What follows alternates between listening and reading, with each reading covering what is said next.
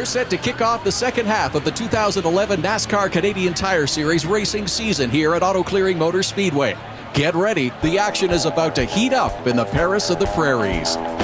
Saskatchewan's finest short track plays host to the best racing series in the country. 21 NASCAR late models are ready to roar through the Prairie night. All eyes are on Scott Steckly. Speed and consistency is the name of the game, and the 2008 champion is #1 in all brackets. Saskatoon loves NASCAR. This is race number 7 of the 2011 NASCAR Canadian Tire Series on TSN. We've made our mid-season stop at the Auto Clearing Motor Speedway as Bayer Crop Science presents the Velocity Prairie Thunder 250. Hi everyone and welcome. I'm Adam Ross, along with veteran stock car racer Billy Rouse Jr. and Todd Lewis as trackside. Billy, year after year, this perfect little track located just on the outskirts of Saskatoon is packed full of NASCAR fans. That's right, Adam. The parking lot is overflowing with pickup trucks. They love their racing here in the Prairies, and as they should. What a great two-groove racetrack they've built here. You know, this race has been the talk of the town all week long. Speaking of talk of the town, the 22 of Scott Steckly is the mayor of the Castrol Points Chase. He has a 97-point lead over 2010 champion DJ Kennington at the midway point. Well, he has been consistent in having 2 wins and 4 top 5 finishes. That's how you get to the top of the points. You know, Billy, we're here in Rough Rider country, and in our last event, J.R. Fitzpatrick and the 02 of Kerry Mix went into full tackle mode. They've got a heated rivalry, and it might carry over to tonight's race. With that, let's send it down trackside to Todd Lewis with our Keystone Light pole sitter. Thanks, guys. Earlier today in qualifying, it was the second last car that had the quickest time, the familiar number 17 Castrol Edge Dodge of DJ Kennington. He posted a new track record with a time of 14.668 seconds. It's a speed of 81.7 miles per hour, and as mentioned, it's a new track record. DJ Kennington will start from the pole position. He's busy signing autographs now, and DJ, this is a good opportunity for you. Starting on the pole, you've got the leader in points, Scott Steckly, starting pretty far back in the field here tonight. Yeah, it's great for the Castrol Edge Mahindra Tractor Dodge. I mean, the guys have worked hard, and I think the drivers let them down 2 or 3 races this year on not getting the pole. But it's been good for us. The car's been great all day, and I'll guarantee you Steckly will be here in no time. But we're going to race him hard tonight and try to get this win.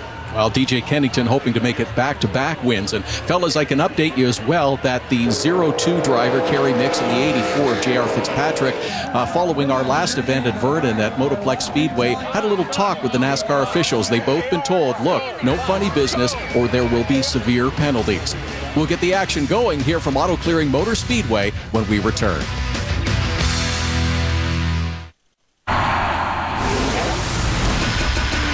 The 7th race of the 2011 NASCAR Canadian Tire Series on TSN is brought to you by Mopar Authentic Performance, by Castrol Edge, our best Castrol ever, and by E3 Spark Plugs, born to burn. The crews are ready and the drivers are strapped in. Let's send it down to Devin Grenier for the command. Drivers, start your engines. 21 NASCAR late models fire to life. We're going to call it Prairie Thunder. You know, Billy, this was the tightest field we've had all year long, through practice, through qualifying earlier on today. Every car, every driver seems to feel comfortable on a track like this. Why is that? Well, it's so new, Adam. There's no bumps, really racy two-groove racetrack. And you know what? Since the very first time we come here, everybody loved this little speed plant. Lots of onboards this evening. On board with the Leland number 9 of Mark Dilley. There's a look at Nathan Wink giving the thumbs up. He's hoping for a good run. A&W on board with Jason White. Will ride with him tonight. How about Dan Shirley back at the racetrack, Billy? You've run some laps with him. Absolutely. Back in the Cascar days, darn good Western competitor. Let's take you through the Fuel Doctor starting grid. Of course, DJ Kennington on the pole with Pete Shepard, oval track specialist alongside. Former teammates J.R. Fitzpatrick in the 84, Don Thompson Jr. in the Farmers Feed Family's 8. Third row as Kerry Mix with the Nathan Wink in the Midwest Combustion Chevy. Ron Beauchamp Jr. brings the Mopar Mobile 160 alongside Jason White in the number 21. Fifth row as Jason Hathaway with Dan Shirley that we talked about. Row number 6 sees Scott Steckly, surprisingly poor qualifying effort for the Canadian Tire Dodge, alongside with Mark Dilling. Dexter Stacey in the 55 will start on the inside of row 7 with Jared Whistle on the outside. Riley Siebert, 19-year-old from British Columbia, makes his series debut alongside Isabelle Tremblay. Pierre Bourque and Nick Jewell also making his debut in that 51 car. He might be one to watch. And in the 10th row, James Van Domslaar and Shannon Harding will go side by side to the green. And rounding out the field, young Noel Dowler in the 5 car. Well, Noel Dowler getting his feet wet on these ovals. He's doing a good job. He stays out of trouble. He's learning how to drive these big, heavy stock cars. Now we'll take a look at the E3 Spark Plugs race analysis. We talked about it's a great 1/3 mile racetrack. We're going to go 250 laps here tonight.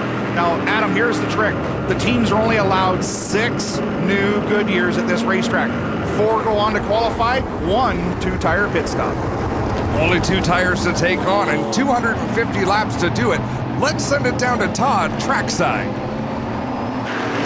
Guys, as we're watching from the onboard cameras tonight, we'll see a lot of the yellow rookie stripe. There are 7 of them in the field. 3 Western drivers are the fresh meat in the field, making their first ever NASCAR Canadian Tire Series start. 46 of Dan Shirley. He starts in the 8th spot. He's a former Western champion. Also, the number 69 we've seen before with Trevor Siebert. His son Riley is making his first ever start. And Nick Jewell, who's running here at Saskatoon, making his first start, said the car's not bad, a little off stagger, and he hopes to run more races next year. And you know, Nick comes from the Paw, Manitoba, guys, but he's got a lot of laps on this racetrack behind the wheel of a late model. It'll be fun to see how he does in a different style race car, Billy.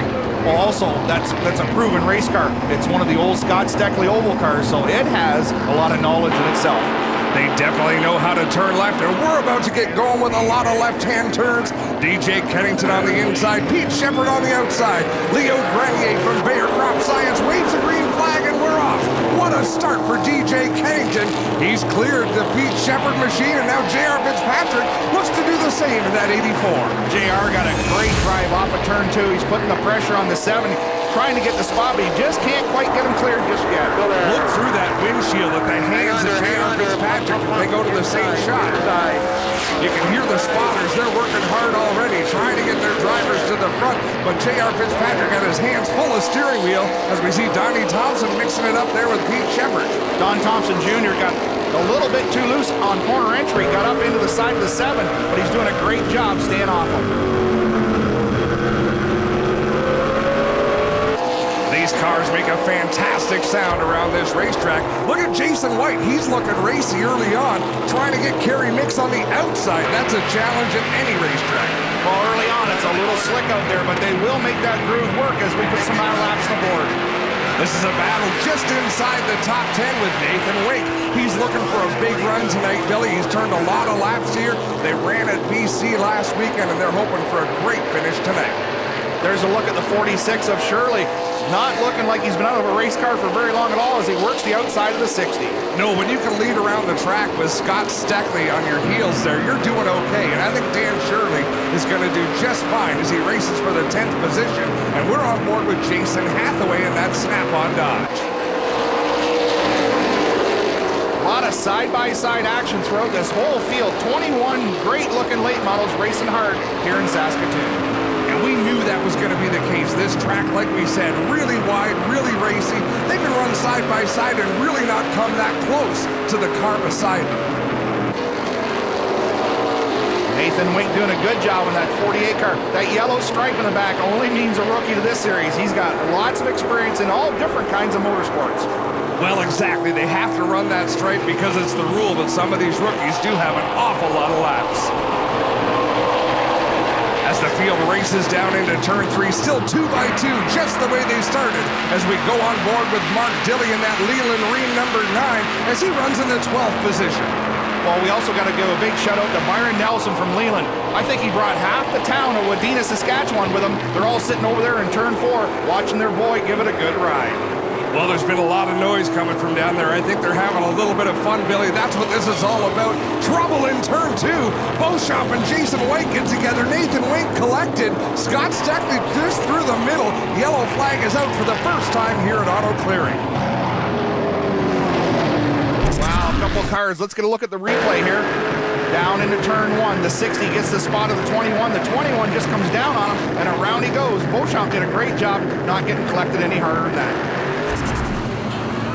We're down into the pits. Nathan Wink comes for some attention from his crew. A car there behind him as well. They're going to work on the right-hand side. But here's the story. As Scott Steckly into the Canadian Tire pit, there's a lot more damage on that car than I thought he would have, Billy.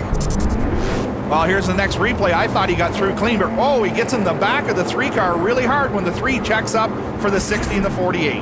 I'll tell you what, that's a nice save by Jason Hathaway after getting jacked up into the air like that. Don't go away. We got lots more action coming to you. DJ Kennington's your leader. Welcome back to the Velocity Prairie Thunder 250 here at Saskatoon. We're set for our first restart. DJ Kennington paces the field on the inside with J.R. Fitzpatrick now running second. Side by side up through the gearbox, heading for turn 1. Fitzpatrick getting a nose out front. He'll get a good drive off the top. And Billy, he might have got a bit too good of a drive there. NASCAR rule says the leader has to lead the way to the start-finish line. If the outside front row gets there, he has to give the spot back, and J.R. Fitzpatrick just pulled in front of race leader DJ Kennington. Now we'll wait to see what the ruling is from NASCAR, but right now, J.R. Fitzpatrick shows you the lead over the 17 of DJ Kennington. Reports we're getting after a bit of contact between Shepard and Thompson is that there will be a black flag to J.R. Fitzpatrick. He's going to get a drive-through penalty, and at pit road speed limit of 30 miles an hour, Billy, he will probably go a lap down. Well, JR gave the spot back, but too little, too late. He has to serve the penalty under the black flag now. That's going to be costly here in Saskatoon. Wow, look at him come across Kerry Mix in the 0-2. These two have met before on this Western trip, so that could have been a whole lot worse. So here's the restart right here. Coming to the green flag, the 84 definitely beats him by the line by at least 2 feet.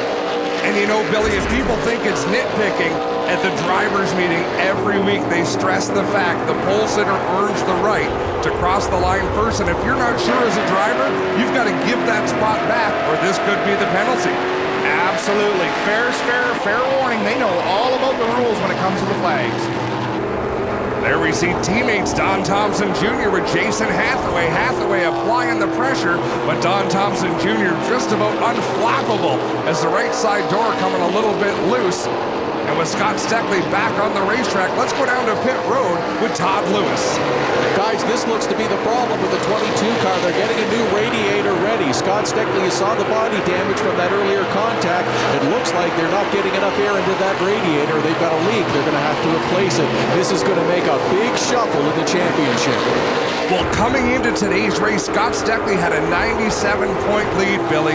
The difference between first and 21st in this series is about 100 points. So DJ Kennington could come out with the points lead if everything went perfectly, but regardless, the team's got to be quietly celebrating. Well, Adam, right now, we still got a lot of racing to do, not a lot of celebrating, but somebody needs to be on the radio to DJ, tell him, look, the 22's having some trouble. Look at the big picture. But right now, DJ Kennington, he's got the dominant race car. The only thing he's thinking about is logging laps and looking at nobody through the window. Well, he's got the best picture. Let's have a look here. Mark Tilley racing behind Dan Shirley and Jason White here. DJ Kennington has the best view. There's nothing in front of him but racetrack as the Steckly crew is back on pit road. A lot of work to be done there. You got the oil cooler, you got the coolant lines, then you got to purge the air out of the motor. A lot of work to be done by the 22 car. A costly problem here in Saskatoon. Shannon Harding trying to stay out of the way of the leaders in that 36 car. A little bit of contact, but Shannon Harding and that team, they do get a bit better week in and week out, but she's pretty frustrated, Billy. She wants to run better. There's a great camera shot right there, looking right into Pete Shepard's eyes. You can see his hands on the steering wheel.